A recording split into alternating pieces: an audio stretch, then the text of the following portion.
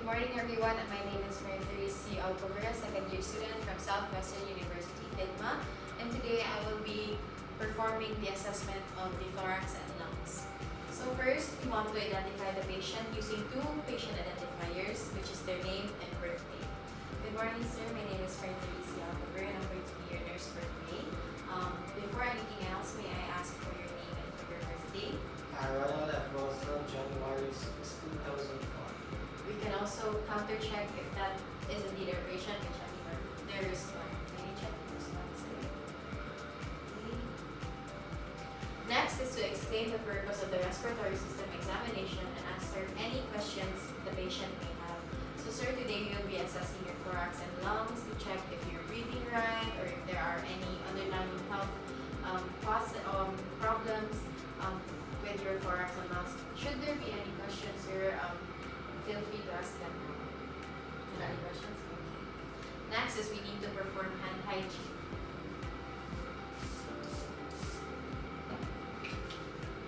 And then we're going to assist the patient to undress if needed and provide a patient gown. Assist the patient to a sitting position and expose the posterior thorax. So as you can see, our patient is already in our patient gown. And so we're going to be exposing the posterior thorax.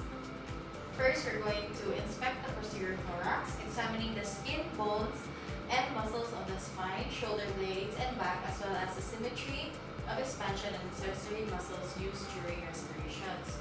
So we want to assess for skin color changes, the muscles of the spine, the bones, and if our patient uses accessory muscles like the shoulders when they're breathing. And then we're going to assess the anterior, posterior, and lateral diameters of the thorax. So sir, could you put your hands forward? Yes. If our patient has barrel chest or sunken chest and stuff like that. Yes, sir. Next, we're going to palpate all over the spine and posterior thorax. Use the palmar surface of the hand to palpate for temperature, tenderness, and muscle development and masses. So, use the palmar surface of the hand. So, palpate.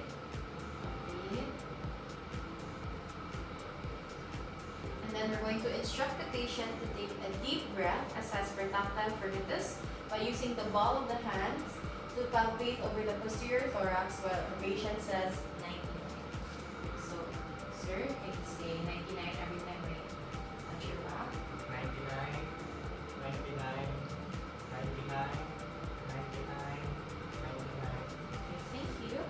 Next, we're going to assess the thoracic expansion by standing behind the patient, placing both thumbs on either side of the patient's spine at the level of E9 or E10.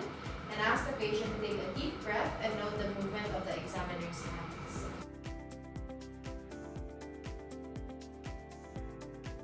Sir, could you take a deep breath for me, please?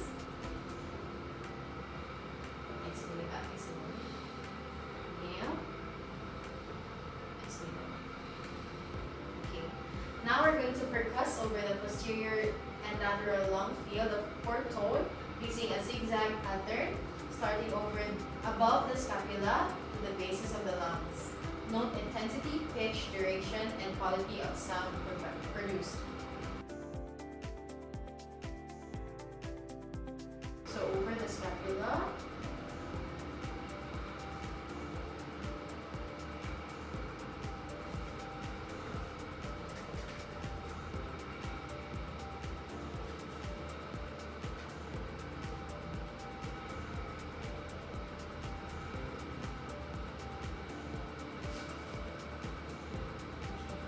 We're going to auscultate the lungs across and down the posterior thorax to the base of the lungs as the patient breathes slowly and deeply through the mouth.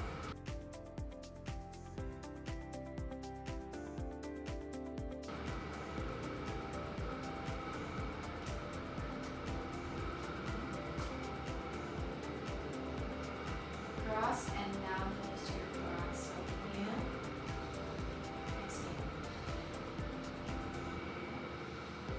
Exhale.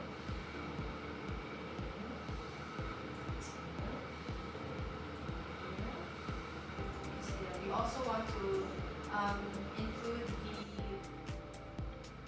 posterior thorax, the anteroposterior.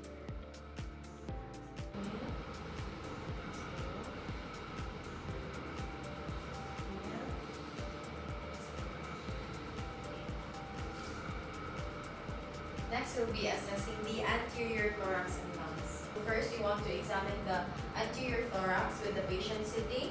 Rearrange the gown so the anterior chest is exposed and inspect the skin, bones, and muscle as well as the symmetry of lung expansion and accessory muscles used. So, sir, could you sit up straight for me? Assess. Can you inhale for me, sir? Exhale. Exhale. Okay, now we're going to palpate the anterior thorax. Palpate for tactile firmness as the patient repeats the word 99. So same with the posterior thorax using the palmar surface of our hands. 99, 99, 99. Okay, now we're going to percuss over the anterior thorax.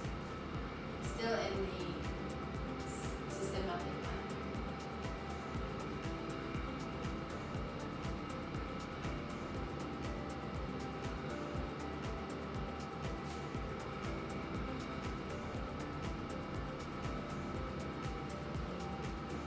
Now we're going to auscultate the lungs through the anterior thorax as the patient breathes slowly and deeply through the mouth.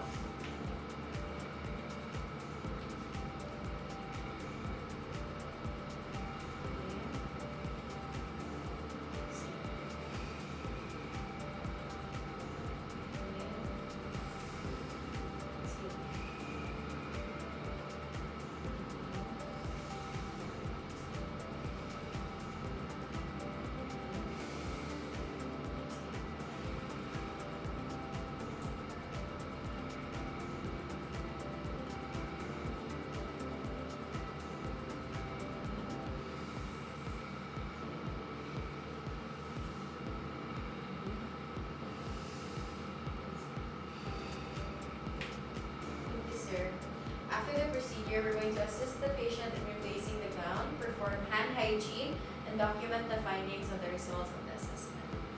So, you may change in the changing